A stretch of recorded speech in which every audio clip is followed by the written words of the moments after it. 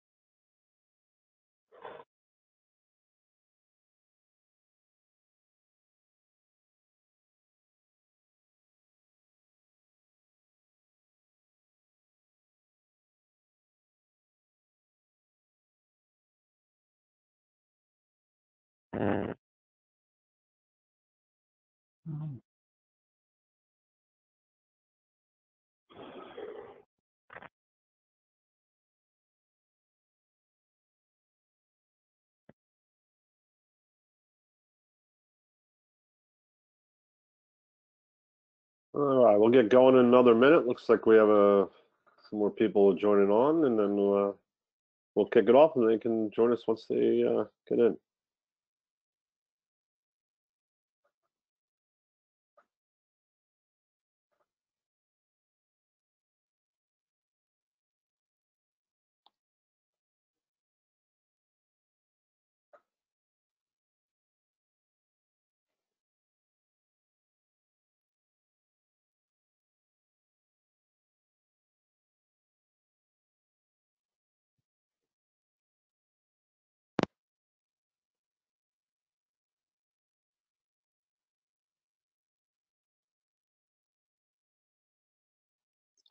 Okay, we get going. Welcome, everyone. Again, my name is Don Milstein, President of iTrek, and hopefully you're at the right presentation for testing and compliance for the lighting industry.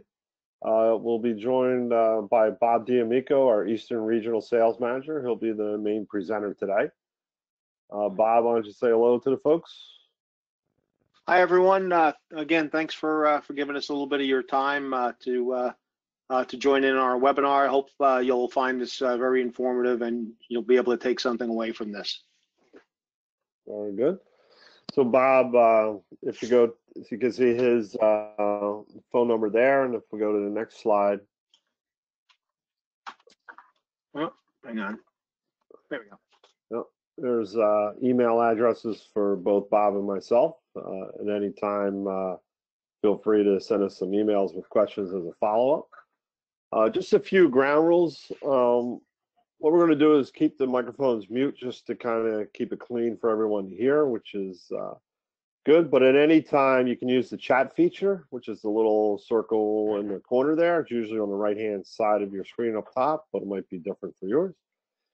Send in questions as we're going throughout the presentation. We'll have people monitoring that to answer them as we're going. And then periodically throughout, you'll see this screen every 5 or 6 screens, slides, where we'll stop, take questions. We'll open up the microphones and anybody's got a question. And then we'll keep going. So, let's try to make this interactive if you have questions, and we'll do it in this format.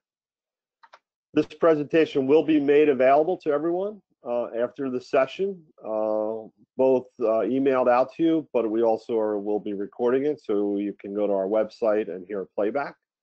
We've been doing this for the past month and a half, I guess, really trying to still connect and educate why we got this worldwide epidemic of COVID going on.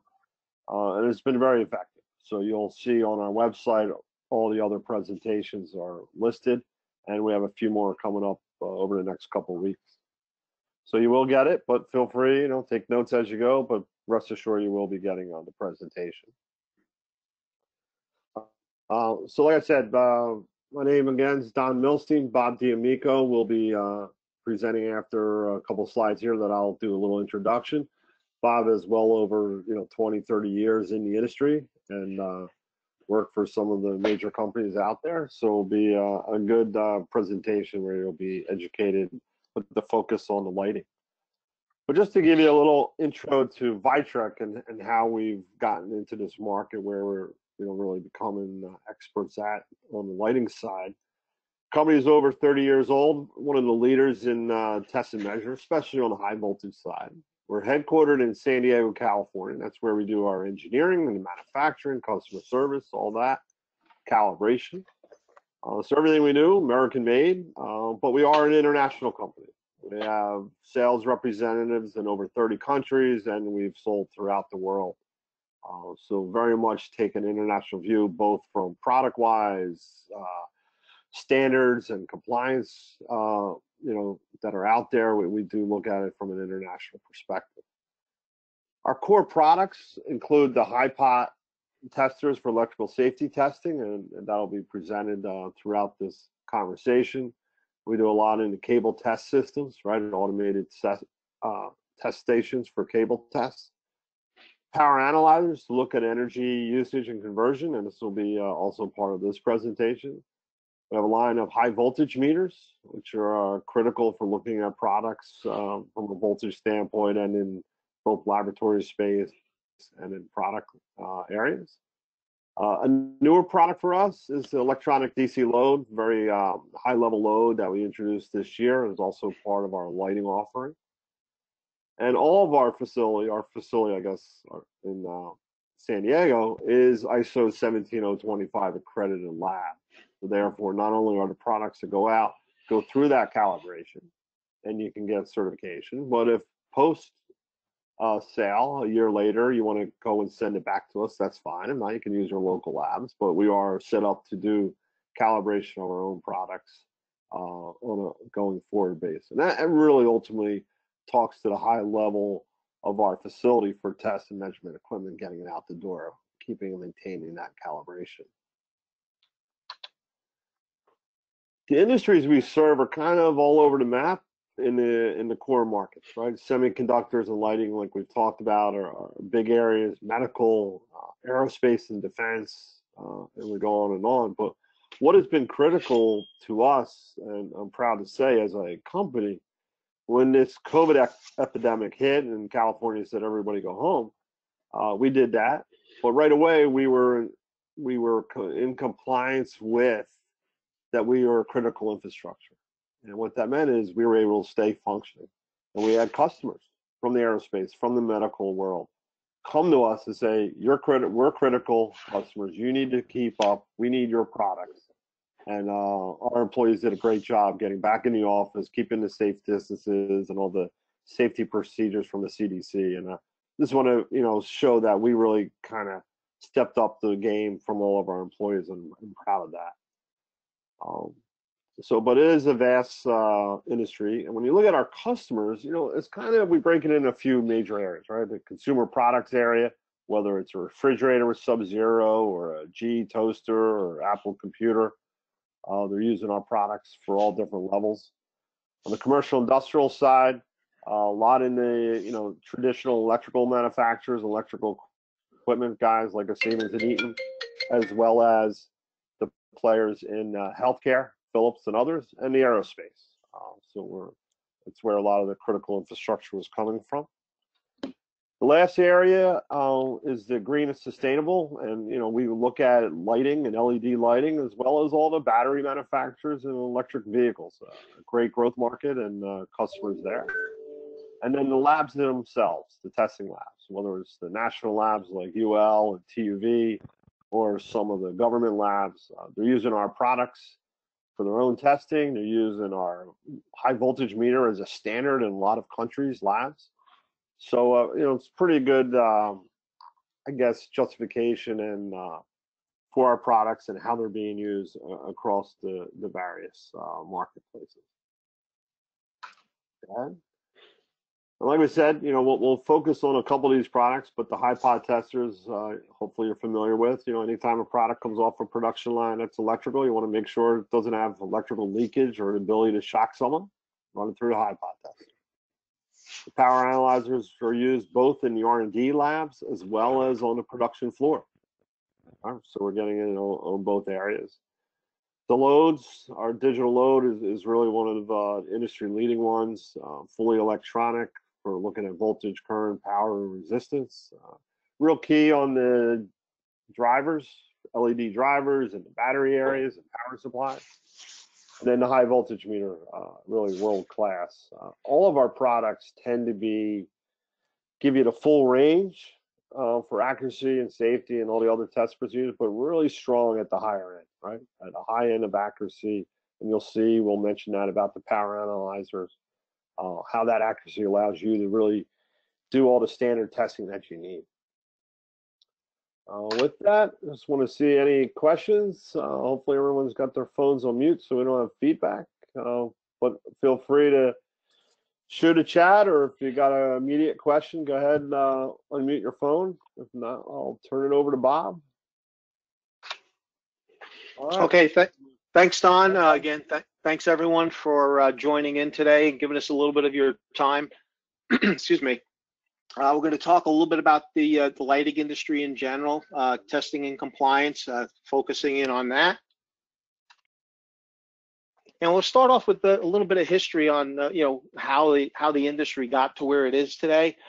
Back about 45 years ago, if my math is correct, the country was going through somewhat of an energy crisis, oil crisis, all those kinds of things. So at the time, the Department of Energy established this Energy Policy and Conservation Act of 1975, and it established mandatory minimum efficiency standards for, among other things, lighting products. And that includes, from back in the day, the good old fluorescent lighting, lighting and tubing, which is still in places, in a lot of places, compact fluorescent lighting, electronic HID, induction lamps, and LED lighting. And that's really where our focus is going to be today on this presentation, is on LED lighting. And with that LED lighting, there are a couple of standards that we're going to be talking about in some detail. So in addition, there are other voluntary certification programs and initiatives enabling energy-saving lighting products to meet additional and targeted efficiencies of standards and specifications. I picked out a couple of these organizations. There are quite a few, but to kind of keep this in, nice, short and sweet, we're going to talk a little bit about Energy Star, which was established in 1992. It's an EPA-approved group, and just some of the specs that show up in a lot of these different groups have to do with minimum luminous efficacy. And that particular one for Energy Star talks about, however much power that device is using will dictate how many lumens per watt is acceptable. And certainly if you could come in better than that, then all the best. The Design Lights Consortium is a utility-based organization. The solid state lighting technical requirements in their particular case call out 80 to 120 lumens per watt minimum efficacy. And that's strictly decided by product type, whether it's a small little LED lamp, outdoor lighting. It could be a whole bunch of different types of products, and it will fall into that category of 80 to 120. The CEC, which is the California Energy Commission, really focuses in on energy efficiency more than anything else. And some of the items they talk about are standby power being 200 milliwatts or less, and the product having a power factor of 0.7 or greater. The LED Lighting Facts organization, another Department of Energy group, is mandated by Energy Star. And when a particular product is finished, has gone through the qualification, compliance, and so on, that label, that Lighting Facts label, must appear somewhere on the package. and it's showing items like light output in lumens, watts, electrical power, lumens per watt, that is the efficacy we talked about, and color accuracy as well. So you're going to see that form, that label on most types of packaging that have gone through the testing and compliance that we're talking about. Another organization I picked out was the Municipal Solid State Lighting Consortium. Again, another Department of Energy group that is responsible for outdoor lighting, parking lots, streets, even just parking lots, areas, big areas is typically what they focus in on. Now, while all these programs and initiatives have different objectives and requirements, they all have precise measurement and unique submission requirements to assure compliance. Any questions at this point in time?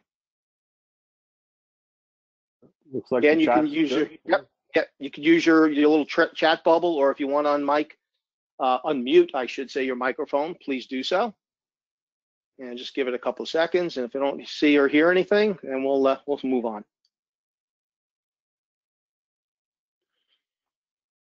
Okay, in looking at all these standards and specifications that are out there, typically all of them focus in on four main areas: performance, energy efficiency, verification, and safety certification.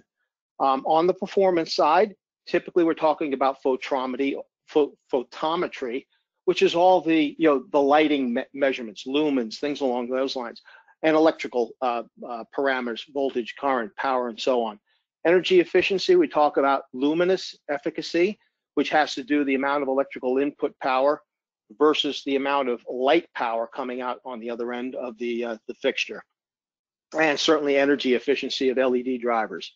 On the verification side, we typically talk about consumption, kind of a long-term type of situation where you've got a device hooked up to some sort of power analyzer, and it's chugging along, and it's just monitoring how much power it's using over a certain period of time. Last but not least, safety certification, which has to do with the shock hazards, fire, and health concerns. And keep in mind, these four testing arenas are really what any type of customer who's developing a product, they want to go through these steps, follow those standards and specifications, so they have a kind of a good feeling as far as being, hey, our product will comply with all the standards that are set out. So now when the product goes to some of the testing facilities like UL and CSA and TUV and Intertech, they have a good feeling that, hey, this product will indeed pass all the testing and compliance that's required. All right, we're going to talk a little bit about some of the specific compliance testing that the first one is the IES LM79-19. The -19 part of that is the year the document was updated, which it was certainly done last year.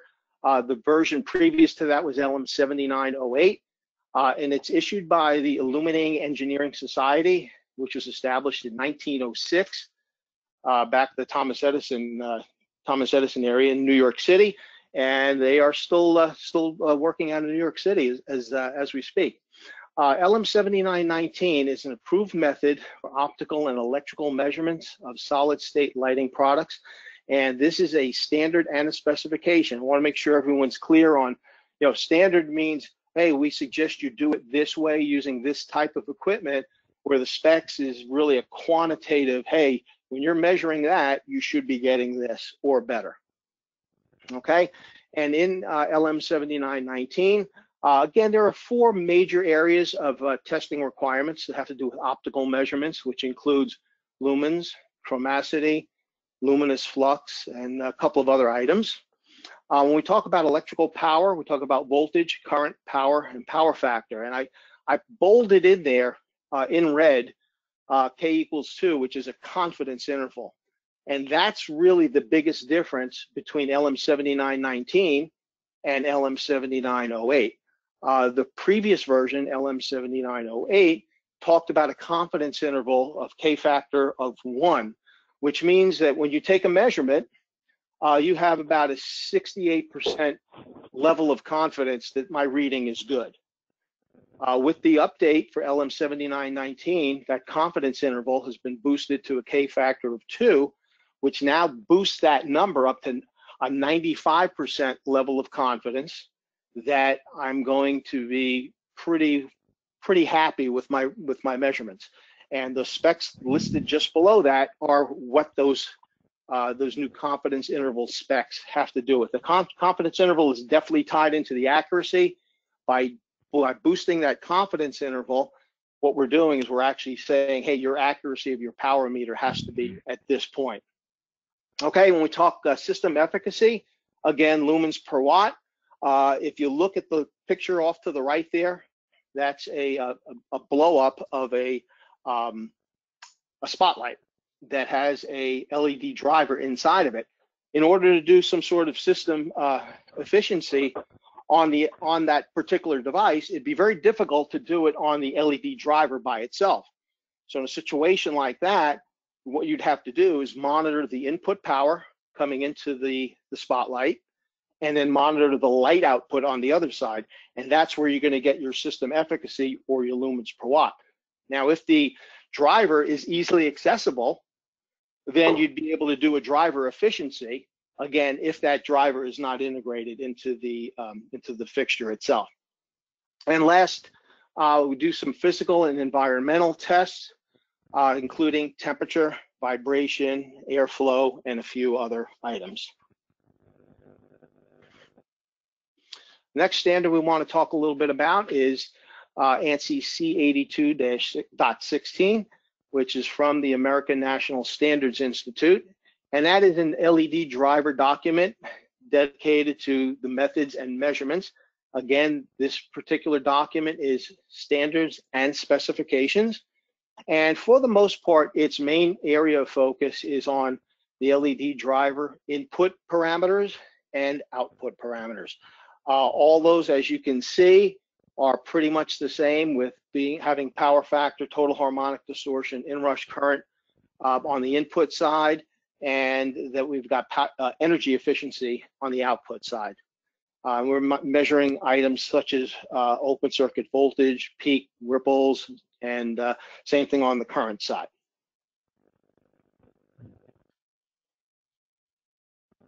Okay, another test that kind of comes into play, especially when we're talking Energy Star, is a document numbered EN50564, which is a standby power document.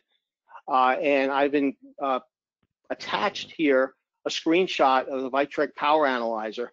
And the reason why I did it is I wanted to illustrate the fact that if you look up into the top part of the screen where it says configure, and you'll notice that EN50564 is listed there, which is real nice because now you have a device you want to put through standby power testing. The specification portion of 505-604 is built into the unit. So you could hook a unit up to this, hit that standby power button on the right side, hit your start button, and you're getting your a real good idea of how your standby power gives you all your volts, volt, current, power factor, and so on, and everything's good there. Now, an interesting point, since we're talking the lighting industry, when we get into some of our smart lighting, you know, the fixture itself can be turned off, but it probably does have some electronics in there that's constantly monitoring it, you know, over the internet, you know, communicating to the outside world, or an app of some sort. So again, you can perform a standby power measurement for a lot of the smart lighting devices as well. Okay, next we're going to talk a little bit about harmonics emissions, and in particular EN61000. Again, I've enclosed or attached a screenshot down below where it calls out EN61000 harmonics, and again, we've got in the Vitreg Power Analyzers, we have the EN61000 specifications built into the unit. Again, you can have a device, a unit that's under test, and you can start assessing what's going on, and it will let you know if the device passes based on the harmonics requirements of EN61000.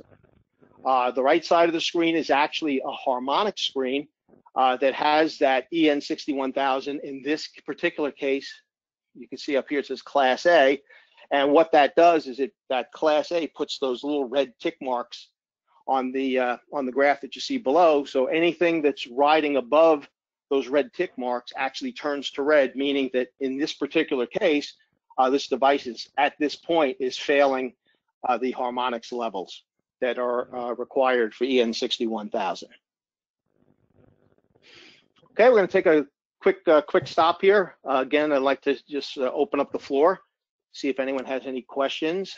And again, you can use your chat bubble, or you can unmute your microphone. Okay, it looks like everything's pretty clean, so we're going to move on. Okay, now that we've talked about the standards and specifications, now we're going to talk a little bit about some of the equipment that's needed to be able to perform those tests that we spoke about just a little bit ago. On the performance side, we typically, most of the performance of an LED driver or a completed device during the design phase a lot of it is electrical. And to be able to monitor all those requirements, parameters, and so on, you could use a couple of different devices: power analyzer, a ballast analyzer, and a DC load in the case of an LED driver, vary that load to see how the driver is going to react to that. As far as energy efficiency goes, again, in the design phase and sometimes in the production phase, you could use a power analyzer, a ballast analyzer, and a DC load, again, to be able to vary the load situation to find out if the efficiency of the LED driver is up to par what it's supposed to be doing. On the verification side, again, typically during the production phase, this is where your consumption comes in. You want to find out how much power over a period of time is being used. And again, you could use a power analyzer for that, as well as a ballast analyzer. And last but not least, as far as safety certification is concerned, on the production line, typically towards the end of your production line in final test, you may want to perform a shock hazard. And in that particular case, you would need to use a high pot tester and possibly a high voltage switch. And for those who don't know what a high voltage switch is, I'm going to get into that in a couple of slides. Okay, so Don talked a little bit about the Vitrec, and the company a little while ago. A few years back, Vitrec purchased Zytron. Zytron and Vitrec have been in the lighting industry for many years, and we're going to go over a little bit of some of the equipment on the Zytron side first, just to give you an idea of the equipment that's available out there. And we're going to start with the Zytron 757 XR ballast tester, which is available in 1, 2, 3, or 4 tube versions. And that's the 257 front panel and back panel on the right side there. And if you notice those 4 little rectangular boxes, that indicates that this particular unit is set up to do either 4 tubes or 4 ballasts at the same time. When it comes to measuring for photometry, the XT1600 portable micro spectrometer is going to give you a lot of those lighting characteristics, your lumens, your luminous flux, things along those lines, and the spectrometer can certainly do that. Now, when it comes to the power analyzer on the Zytron side, there's our 2801 and 2802. The picture you see just below that happens to be our 2802, which happens to be a 2-channel power analyzer. And I put the word legacy in there because I wanted to, to move into the next phase of the equipment that's out there these days. The 2801 met all the requirements of LM7908 without a problem. But now with the update to this IES document to 79-19, we're finding that the power analyzer, the 2801 in particular, does not quite meet the standards for accuracy that's called out in 79-19. So where do we go from here? So now we're going to talk a little bit about the Vitrec side of things and some of the Vitrec products. And the Vitrec PA900 power analyzer does indeed meet the requirements of that LM79-19 as far as accuracy is concerned. We mentioned, Don mentioned a little bit about our new product, the new electronic DC load series. That comes in a couple of flavors. We've got 2 different wattage levels and 3 different voltage levels. So you have a possibility of up to 6 different models that you can choose from that. On the safety side, we've got our V7X series high pot testers as well as our 95X series high pot testers, and I'm going to get into some of the features and characteristics of those in the upcoming slides. Just to give you a little bit of an example of the Vitrec Zytron equipment in action, the Vitrec PA900 Zytron XT2640, which are the same, in all essence, the same power analyzer, is inserted here into a customer sphere integrated sphere system update to meet the electrical accuracy requirements of LM7919. There's a great example. The arrows pointing to the new unit, the Zytron XT2640 power analyzer. The old configuration had that Zytron 2801 power analyzer, which again is not up to snuff as far as the new accuracy requirements. So the picture you see on the left is the Zytron power analyzer on a workbench at the customer site.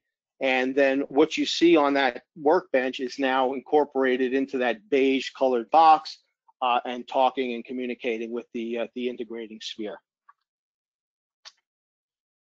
Okay, we're going to talk a little bit now about LED driver efficiency.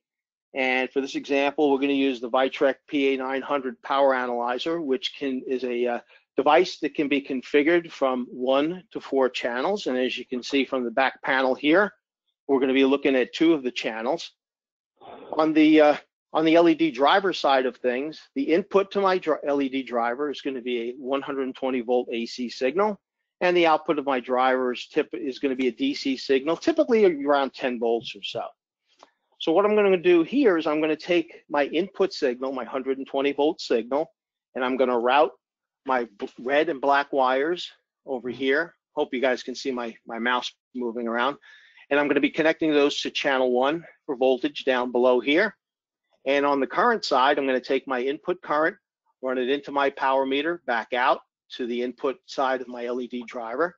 So now I've got my voltage and current on channel 1 connected right over here. And then my output of my LED driver, again, I'm going to take my red and black connections for voltage, connect those to channel 2, and I'm going to take my LED driver output current, run it into channel 2 of the power analyzer, then back out, and then connect that up to my LED luminaire, my LED fixture, whatever words you want to call it. So now we've got our LED driver and our power analyzer hooked up properly. So how do we measure our efficiency? Okay, from the previous diagram, if you remember, I took my channel 1 and I connected it to that's my driver input. But I do want to make a point first. The Vitrec PA900 series power analyzers has a real nice feature called a VPA, or virtual power analyzer. And what that does is you can take any one any 1 to 4 channels and connect that up and say, hey, that's my virtual power analyzer. So as an example, other than this, let's say I had a 3-phase motor. What I would do in that particular case is I would take my channel 1, 2, and 3, 1 for each phase, and I would assign that to my VPA number 1 as a to have a virtual power analyzer as being a 3-phase type system. In this particular example, since I connected my using my channel 1, which is the input to my LED driver, I'm going to connect that to VPA number 1, and I'm going to assign that as my input to my LED driver. Flipping over to the right side of the page, I've taken my channel 2 and I'm going to configure that to my VPA number 2, and I'm going to assign that to my output power. Now keep in mind, all these changes and configurations Simply a matter of hitting the touch screen and making the change that you need to make. Okay, so now that we've got our driver output and our driver input, it's pretty simple at that point to calculate my efficiency of my LED driver. So what I'm looking at here is I've got my output power in yellow. I've got my input power over here in white. I've got my loss, which is the differential between the output and the input. And I've got my LED driver efficiency right there. Just a couple of button pushes, and it's as you can see, it's fairly straightforward as far as setting the unit up to be able to do LED driver efficiencies. Any questions at this point? So Bob, we had a few on the chat. It's worth sharing with everyone. The one question was, is the PA900 portable? You know, our power analyzer, and obviously it's fairly small and compact, has a handle. So, you know, it's usually used on a bench top, but it is portable to move around the facility and from desk to desk. Nice small footprint, and like Don mentioned, it's very lightweight with the handle. You know, it does require AC power, as it can't be operated off of DC power, but from that standpoint, it certainly can be used as a portable device. The other question was whether it was a spectrum analyzer, and you know, the PA900 does have some spectrum analysis features that can be used without a doubt, and maximum frequency is up to 5 megahertz. Yeah. As a matter of fact, I'm going to be showing just in a little bit the harmonic screen, which can be toggled actually just by hitting a certain button. So you could go from between looking at harmonics versus looking at, you know, harmonics, you know, from 1 to 50 kind of thing, or 1 to 100 or whatever you may be. Or you could look at the harmonics based off of, you know, from a spectrum analyzer standpoint, you're looking at frequency versus level of the voltage or current or so on. And I'll be showing that just in a little bit. Looks like all the questions. And, good. Go ahead to the next section. Okay, so this is the last part of the presentation, and I want to go over here all those parameters we've been talking about, you know, voltage, current, power, power factor, efficiency, you know, harmonics, all those types of things are easily available on the PA900 power analyzer by using the power data screen, and which is probably the most powerful screen on the power analyzer altogether as far as getting you the most information. From your power data screen, you can look at items such as voltage, current, power, apparent power, which is your VA reading, your reactive power, which is your VARs, your power factor, your frequency. And simply by clicking on where it says channel 1, I can get back, I can get back to my efficiency screen right over here. So as you can see, there's quite a bit of information here. Also, ripple can be monitored here simply by looking at my current and determining my AC component, my DC component, which will help here as far as calculating what your ripple would be. Okay, the harmonic screen. This is the screen that we were just talking about. By hitting a couple of different buttons, I can't really get into it here because there's a couple of different buttons you have to push. But in essence, you could go from having a harmonic screen here, where you're looking at your voltage, current, power harmonics versus the harmonic number. Okay, if you switch it over to spectrum analyzer mode, you'll be looking basically at the same graph, but down here you'll be looking at frequencies instead of harmonic numbers. All right, when you're looking at our harmonic screen, you've got a graphical format here that can be looked at either linearly or logarithmically. And then you've got tabular values down the side, which allow you to look specifically at the values of each of the harmonics. Now, you're noticing here, you know, because of the way it's set up, I'm monitoring up to my 50th harmonic, but I can only see my first 8 here. So I've got this little yellow bar that you can actually, on the touch screen, you can touch it and drag it, and you'll be able to see the other harmonics coming up and down on the side panel over here as well. Again, on your harmonic screen, you can look at voltage harmonics, current harmonics, power harmonics. You've got your fundamental frequency. You've got your THD, of your fundamental signal as well as your total signal over here. And getting back into EN61000 a little bit, right here it's set up for Class A.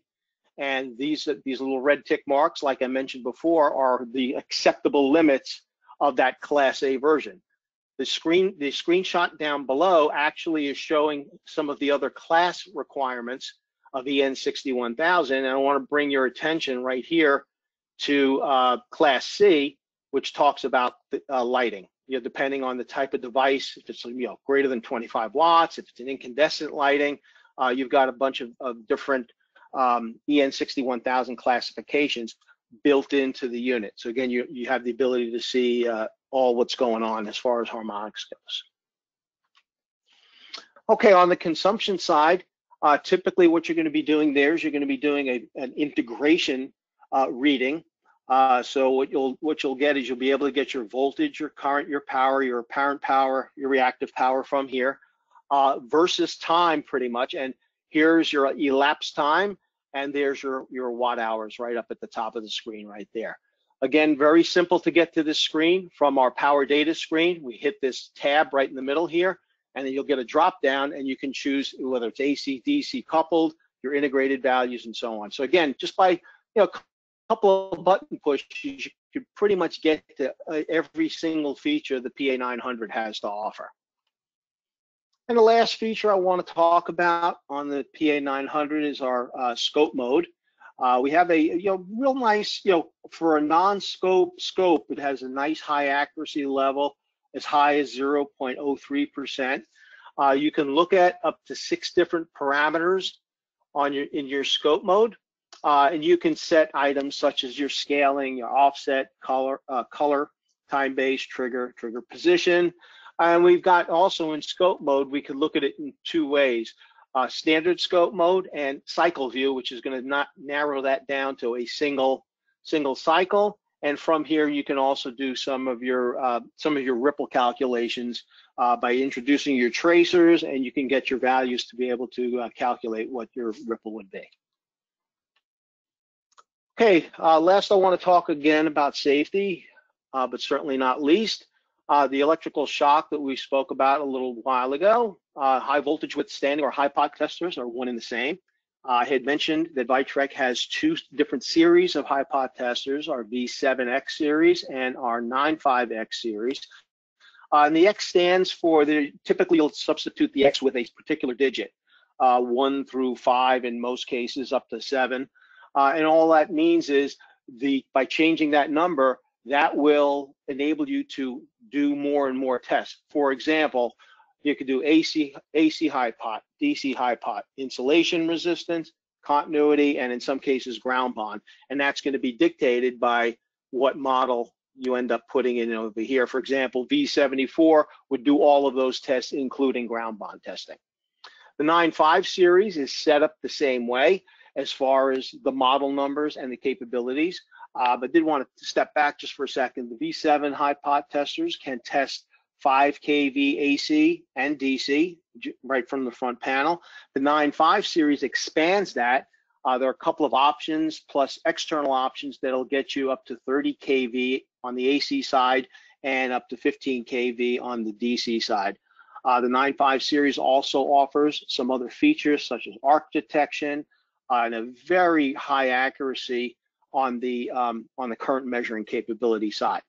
Now, before I mentioned a Vitrek 964 high voltage switch, let's say you're in a situation on your production line where you have you're kicking out LED drivers, okay, and you want to test 10 of them at one time.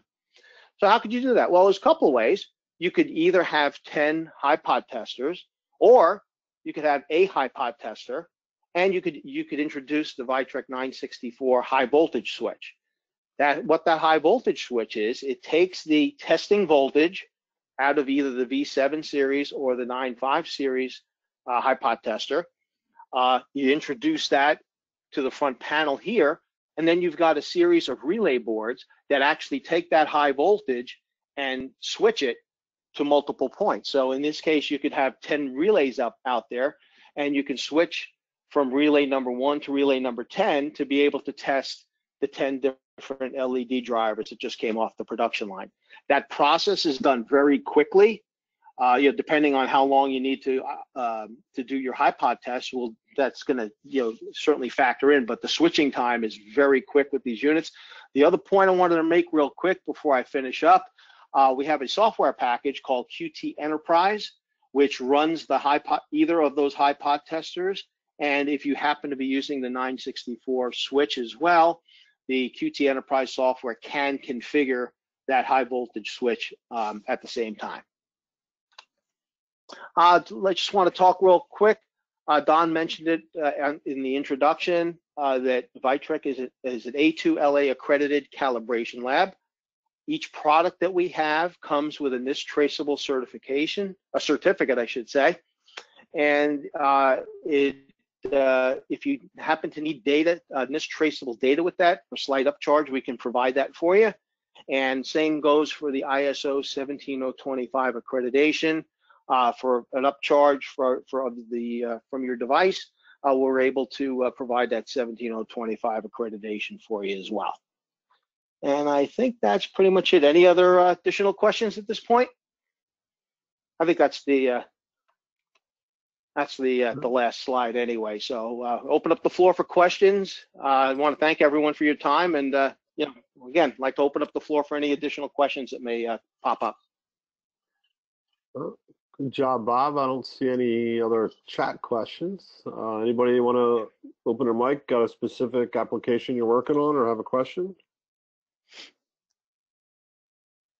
Like we said, this presentation will be sent to you, which includes all of our contact information. So if you have a follow-up specific for you, we'd welcome the opportunity to have someone talk to you, whether it's one of our engineers, application engineers, or the sales engineers.